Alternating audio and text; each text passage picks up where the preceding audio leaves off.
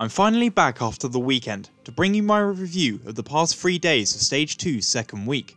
Again, apologies for not being able to upload the past couple of days, but I do want to quickly thank everyone for the support of late, which has been great. That said, I've now caught up on the matches and ready to give you my brief review of each one before looking at how my predictions fared, which I've been posting on Twitter in my absence, so let's get straight into it. Day 2 of Week 2 kicked off with a very intriguing contest that saw the Atlanta Reign, who've been struggling to find their feet since the loss of Defran, go up against the LA Valiant, who are still in search for their first victory after 8 consecutive losses this season.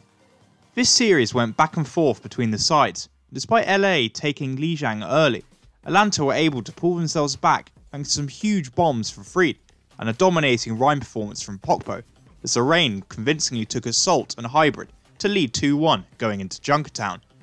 On this map, however, the Valiant rallied to firstly finish the map before having an excellent hold in the first section that ultimately proved crucial, as they won the final teamfight in overtime at the end to tie the series of 2-2 and send us to a map 5 on Busan. Both teams seemed evenly matched throughout, but I thought it was KSF who was ultimately having the greater impact on Zarya over the course of the series ahead of Babybay, and this proved to be true on this final map, as Babybay made a costly mistake that cost his side round 1 as KSF flourished. In the end, in spite of the Reign levelling the map, LA came out clutch in the final teamfight to finally clinch their first victory of the season 3-2 and put a greater spotlight on Atlanta's problems without Defran and with Dako out of the side.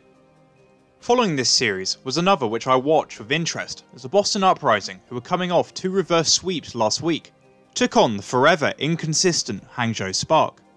Over the course of the series, it appeared that the mirror 3-3 GOATS comps were quite squarely matched, and as such both sides took a round each on Oasis, before the Spark threw a spanner into the GOATS machine by running a Bastion bunker comp with Crystal on the deciding round that caught Boston off guard, as they couldn't really find a response and found themselves again down early. This messy finish continued into Anubis, where both teams found themselves having to slowly break down defensive bunker comps, and mainly due to their greater time bank after completing the map first time round. The Uprising edged out the map to finally take a map in the first half, as they were level at the break. The back and forth between the two sides continued into Blizzard World, with the Sombras, RCK and Godspeed taking control, but it was a recent pickup for Boston who once again showed his value, as he just proved to be slightly more dominant, as for once his side had a lead going into the final map. Crystal, who had been benched after map 1, came back into the side, and this seemed to spur on his team, as they dominated Junkertown, first shutting down a feeble Uprising attack before convincingly reaching their target to take us to second Game 5 of the day. Unsurprisingly, this came down to the last round on Lijiang, and it appeared that the fight was going in Boston's favour, until a massively clutch boot from IDK at the bridge stopped Colorhex from returning with Grav, as the Spark were able to swing the momentum and take the map, and thus the series 3-2. Putting an end to Boston's map 5 heroics, and finally showing off some of Hangzhou's quality that hasn't been coming together up to now. I'll keep my comments of the rematch between the Guangzhou Charge and San Francisco Shock rather brief, as it was another similar tale following last week's demolition. Again, the Shock held no punches, fielding their strongest side, and it showed as they simply outclassed and dominated their opponents to a simple 4-0 victory. What concerned me more was that the only objectives that the Charge were able to take were on Paris in overtime. Otherwise, their offense was convincingly stopped on attack each time, most notably on Gibraltar, where the cart travelled a mere 40 metres. This team showed glimpses of potential at points on defence, with San Francisco having the occasional trip up, but whilst the Shock are riding high towards the playoffs again, Guangzhou are quickly falling towards the bottom end of the league, despite some obvious talent that many had high hopes for in the pre-season. Day 2 concluded with the Chengdu Hunters versus the Shanghai Dragons in an entertaining matchup of the Chinese teams. To many people's surprise though, it was the Dragons who made the strongest start on Lijiang, with Ding the standout on Pharah, as Shanghai took an early 1-0 lead. The Hunters woke up on Paris, which also saw Yang Xiaolong make his debut, as they completely stuffed the Dragons' attack before easily capping the first tick to tie up the series 1-1 at the half time. Although, after the break, again Chengdu were the poorer of the two sides, particularly towards the final parts of the map. Even though they were able to make it through the first 2 points of King's Row, and then Junkertown, on both occasions the Dragons were simply stronger, and heavily punished the Hunters when they ran into the mirror 3-3 goats, which resulted in them taking the 3-1 upset. This steadied the ship after a tough last week, but also brought Chengdu back down to earth after an impressive past week as well, as for once they could not live up to the fans' expectations. Day 3 began with the second rematch of last season's grand final between the London Spitfire and the Philadelphia Fusion, with the Fusion coming out on top in last stage's meeting.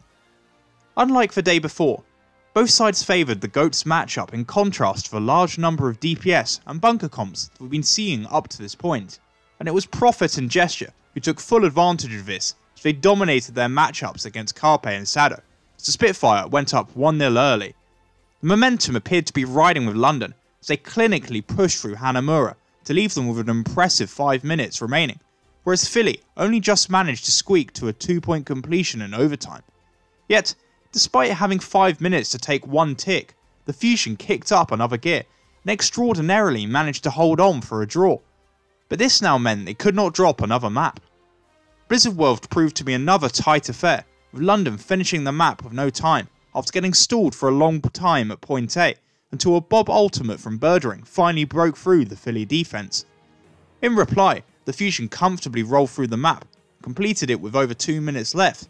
but like the Spitfire, almost threw away their chance to take the first tick before clutching out in the last teamfight to level the series as both teams headed into a must-win map on Rialto. I thought Poco had another good day on D.Va, but his counterpart Fury turned up in the critical moments on this map.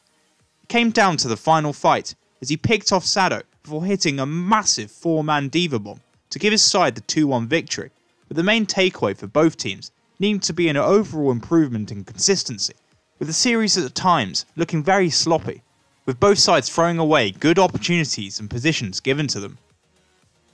The Vancouver Titans looked to extend their winning streak in their next match that was against the Houston Outlaws. And the first map really took people by surprise. For as much criticism as I've given Raucus for his terrible Zen play, his Ana looked very good on Busan, but it was his DPS duo that stole the show, with Arhan and Linksa, first on Tracer and Widow, but then on Torb and Soldier, tearing the 3-3 of Titans apart. They just seemed to have no reply to the triple DPS of Houston, as they took a shock 1-0 lead. This hope soon faded, as they confusingly opted into the mirror Goats comp on attack that got stuffed before a Haxel Symmetra on attack, combined with a bumper charge, quickly levelled the series at 1-1 after they took Paris.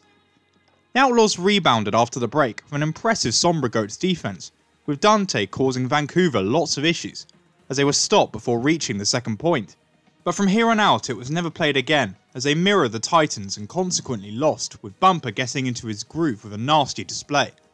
This continued onto the final map, as Vancouver locked up the series 3-1 with a great defensive effort on Rialto, so they put to one side this rough match.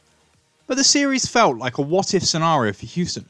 who perhaps should have stayed on triple DPS or Sombra Goats to find success, rather than opt into the mirror matchup they were almost certainly going to lose. Note finally got to make his debut after his trade from Boston, as the Dallas Fuel faced the Toronto Defiant, and Dallas had clearly seemed to use time from last stage to really tighten up the team, as well as highlight that Note was more flexible than many people had originally thought. The Fuel dominated the opening map Oasis, with Toronto coming unstuck by some poor coordination that's been noticeable from the side since the start of this stage, as they found themselves down a map early. Paris was a long back and forth map, with both sides completing the map twice, as the usual suspects for both sides are able to pop off, with Ivy and Envy coming in clutch for the Defiant, whilst AKM was clearly feeling good on the Widowmaker. In the end though, Dallas were just quicker, and in their extra time bank took the deciding point camp with triple DPS to take a 2-0 lead into the break. After this however, the match just seemed to completely go in the Fuel's favour, as on both Kings Row and Rialto, Toronto just could not respond to the Goats and Sombra Goats of Dallas, with AKM and OGE standing out as they completed both maps. The Defiant looked sorry in their attack on Kings Row, as they were full held, and if it wasn't for a 6-man EMP from Envy, it could have been worse on Rialto, but partly thanks to a huge 4-kill D.Va bomb from Note, which took more time off the clock, Toronto were held at the end of Rialto, as Dallas picked up the 4-0 victory and welcomed themselves as true contenders for a playoff push, whilst Toronto continued to look shaky with their toughest schedule. Concluding day 3 was the series between the LA Gladiators and the Guangzhou Charge, And again, I'll apologise to Charge fans, as I'll keep this as brief, as the team recorded what I feel is like their 4th or 5th consecutive 4-0 defeat. To their credit, they put up a much greater fight than they did against the Shock in the past 2 weeks, with Hopper again showing his prowess and flexing onto Farah. But ultimately, they just could not stop the 3-3 goats to the Gladiators, but had little trouble rolling all over them, with Decay unchallenged, whilst I thought Big Goose and Void also had very impressive series. This convincing victory firmly shows that LA are dead set on making their way into the playoffs, whilst the Charge confirmed they are now in a crisis that needs immediate work, with their season now also beginning to slip away from their grasp. Now we finally reach yesterday's matches, which begin with two sides looking quite strong in this meta and looking to make playoff pushes, with the Dallas Fuel taking on the Paris Eternal. Following on from their impressive display the day before, it was Paris who came out the strongest side on Busan, with AKM and Note impressing on the tank line, but it was OGE who was the standout as he dominated LH Cloudy all day in his player of the match performance. They quickly and convincingly took map 1, before the two sides brawled on the map Paris. Both teams completed the map before holding each other on point A, with Soon and Danye combining well on the Bastion and Sombra, before they were bashed by OG's Winston on their own attack, but surprisingly this map ended as a draw. With the Eternal needing to avoid defeat on Blizzard World, it did not look good for them, as the Fuel burned through their own attack, on Goats having 3 minutes left, and in reply Paris only managed to have 30 seconds left. They could do nothing with the time they had left, and consequently had to hold point A to prevent the loss.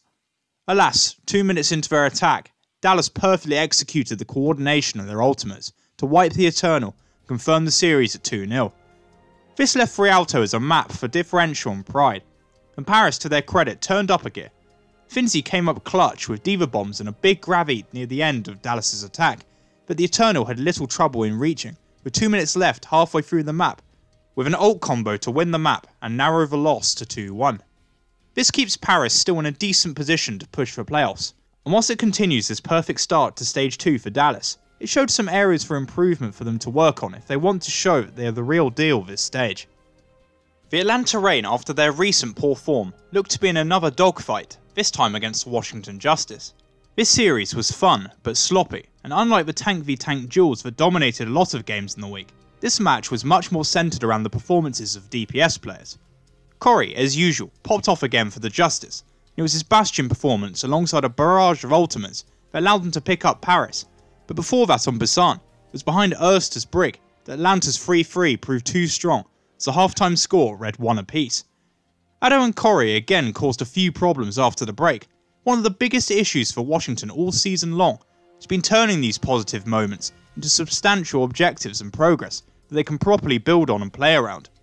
Iconwall perfectly showed this, as they were abruptly halted at the castle doors, before Erster got a disgusting 6k on Tracer after 4 kills from a pulse bomb that completely shattered the Justice defense and was the foundation from which Atlanta were able to grab a hold of the momentum once more in this series.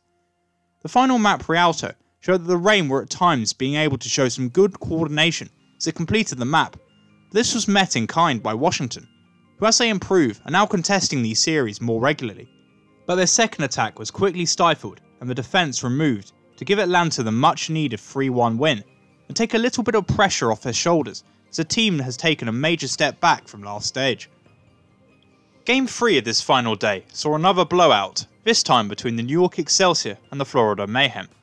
Clearly wanting to get back home and watch Game of Thrones, the Excelsior did not mess around with their top players such as Mano, Meko and Jonak decimating Florida, whose own all-Korean roster simply didn't stand much of a chance. Zephyr again was terrible, as no one really had a decent day, despite a couple of highlight reel moments from a couple of individuals on the Florida side. There wasn't really anything else to take away from this series, other than the facts that New York are once again dominant in the regular season, and that Florida should basically see this season as over, and look to lay the groundwork for their Season 3 next year. Week 2 of Stage 2 concluded with the battle for Los Angeles, as the LA Valiant took on the LA Gladiators, with some pretty fun Twitter beef prior to this match adding some extra spice. Hot on the back of their first victory, the Valiant looked invigorated with this performance, but simply struggled to match up to the quality on display from the Gladiators, who went 1-0 up quickly after Li Jiang. Hanamura told a very different and weird story, as we had a tie with both sides full holding point B. although it did almost seem like the Gladiators weren't taking their attack super seriously. But regardless, they led at the half. Eichenwald looked to be a must-win for the Valiant, but some undiscipline cost them as they C9 their attack before the Gladiators punished them with an efficient offense, with Void again having a really nice map and series, with some well-timed Diva bombs as they locked up the series 2-0. Therefore, Rialto was purely for pride, and despite only reaching the end of the second section, the Valiant put on a tremendous defense at the beginning of the map, with Space coming in clutch with some needed Diva bomb kills, so they were able to take the map and similarly to the Dallas Paris series, weaken their opponent's victory with a final score of 2-1. This reaffirms the improvement that the Valiant have made this week, alongside their first victory, whilst also dampening the Gladiators' still unbeaten Stage 2 record, with a little recognition they should take things perhaps a little more seriously moving forward. After a very good 14-2 record last week, I somehow managed to almost match it again with another impressive week, a record of the 13-3 record, to take my total this stage to 27-5. Day 2 saw my worst performance, as I was among many who picked Boston and Chengdu, and was penalised for it following impressive performances from Hangzhou and Shanghai. My only other incorrect prediction this week came from the London vs Philly match, and I have Fury's massive 4K bomb to thank for it, and what otherwise was a very close series.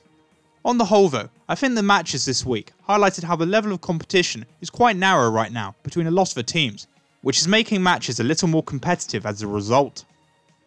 And with that, I'd like to thank you for watching. My power rankings as usual will be out at some point tomorrow, maybe quite late. And on that note, do you guys think it's time for the University of Waterloo to gain a place? Anyways, if you enjoyed, please like and subscribe for continuing Overwatch League coverage and content.